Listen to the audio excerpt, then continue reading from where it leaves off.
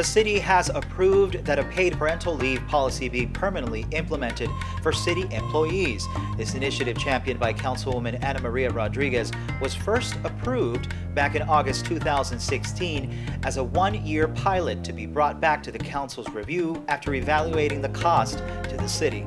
That was a huge feeling of satisfaction for me personally, to be able to basically come from a place where I had such an uncomfortable and such a stressful situation to say, okay, anyone that works for the city of Doral can have this option to take the time off. And I can say that since the ordinance passed, we've had 8 people, I believe, 8 employees take advantage of this benefit.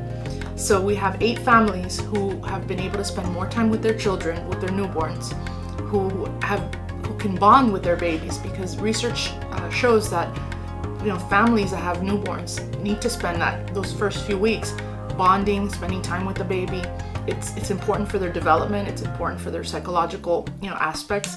So I feel like we're a trendsetter, we're trailblazers, and I'm excited, and hopefully private sector companies will take notice of this benefit and offer it to their employees so that they can also benefit and keep their employees happy, because I think part of having a healthy workforce and having a positive workforce is making sure that your employees feel valued and that they can have something positive.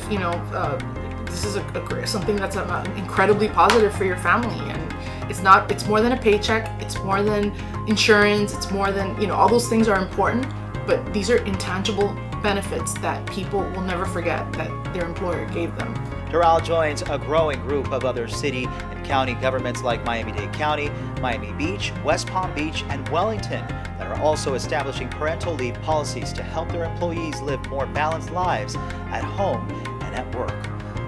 Remember to stay connected with us on social media and our website. I'm Marco, and I'll see you next time on Inside Doral.